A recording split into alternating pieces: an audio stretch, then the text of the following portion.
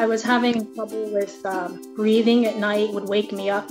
I was coughing really bad. I thought maybe it would go away within a month or two, but it didn't. So then I went into the urgent care because it just got really bad of not being able to breathe.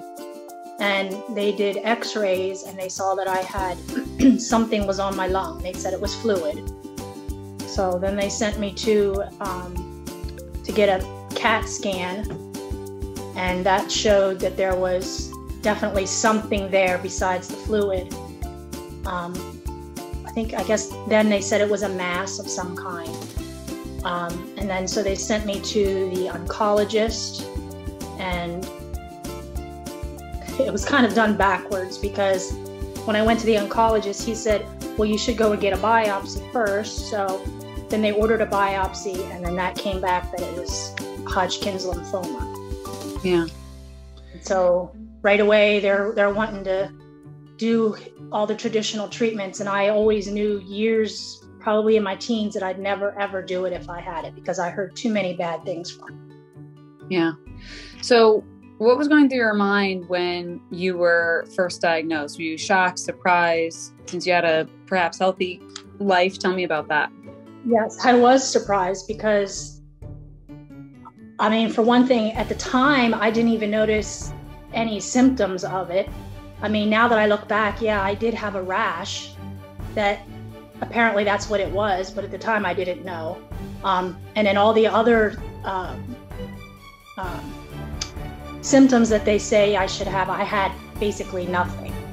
So, and then, yeah, I eat healthy. I do as much as I can to try to eat healthy. I may not have been exactly organic at the time, but, you know, I eat healthy. And so, yeah, I just didn't understand it. Yeah. And what were the traditional options given to you from your oncologist?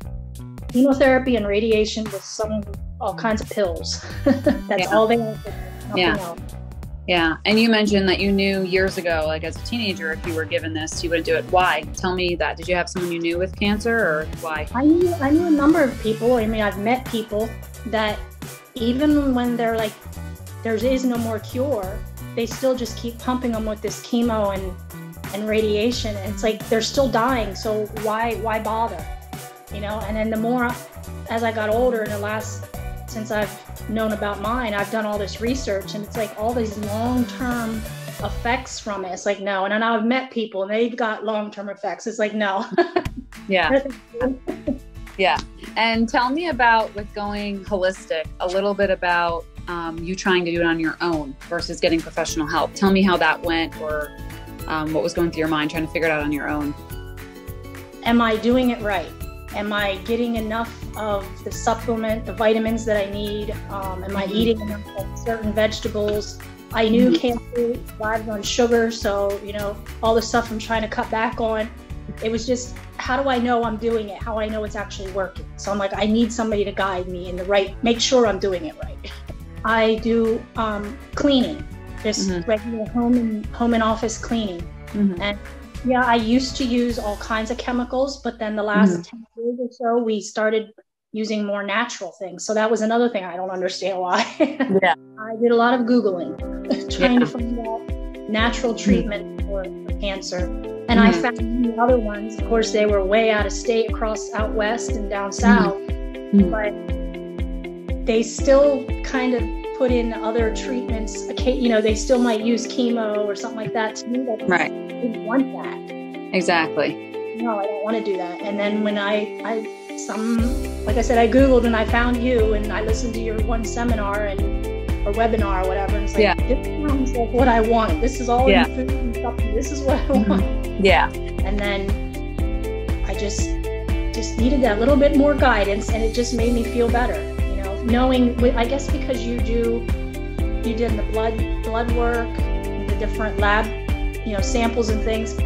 That guided me, knowing, okay, I can't do that on my own. So you were able to tell me, okay, you need this and you don't need this. So that it made me feel good. Yeah.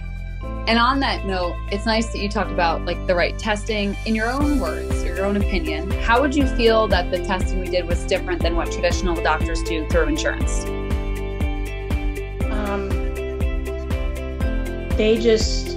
they just want to check to see, I guess, if the lab work that I had done, it was just, we just have to make sure that your blood will clot, or won't clot too much, or whatever it was. It's like, it was just for them to give me more medication. It wasn't for any healing purposes in my mind. Yeah.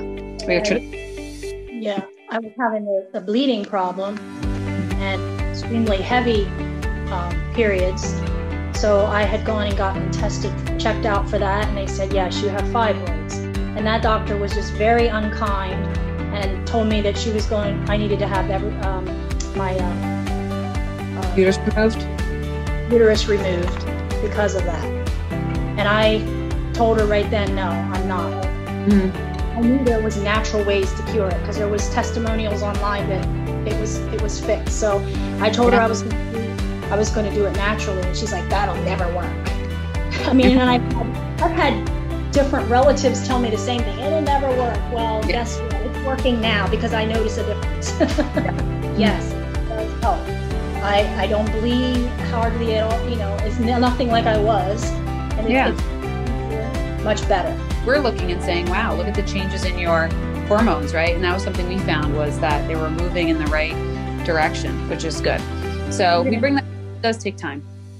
Even an added bonus, I lost the heaviness off of my hips and thighs. I had to go get other clothes for the other week because I can't wear these anymore. They aren't staying on. That's fun. And before the program, what was weight loss like for you? Did you ever try to lose weight, and what was that like? I could lose weight before. It never really actually stayed off, I always had that just, for some reason, just never went away. I definitely know I sleep better. I sleep more so through the night, and I have to get up to go to the bathroom. I don't have to get up and go to the bathroom as often as I used to. At least I used to be once, maybe occasionally twice, but usually at least once, so that doesn't happen. I definitely just enjoy my sleep.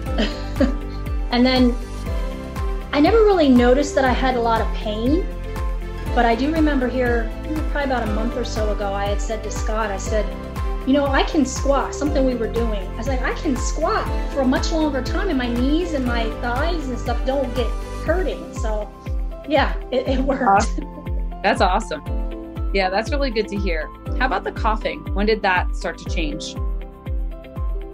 Well, it's interesting. I had gone to a second oncologist for a second opinion. And because the first one had prescribed that I get the fluid drained off. They had to do that twice. The second one said, I think that was like in May.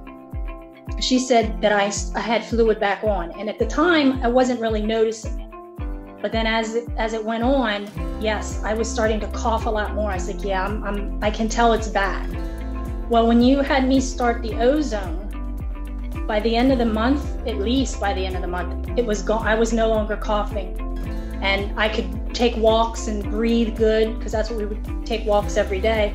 It's like, okay, I don't breathe very good, but it's fine. I haven't had any issues at all.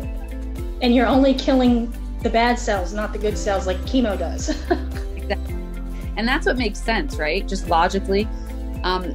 What would you say to someone who isn't sure if they should do this, or if it's worth it, or fears that it's a lot of money?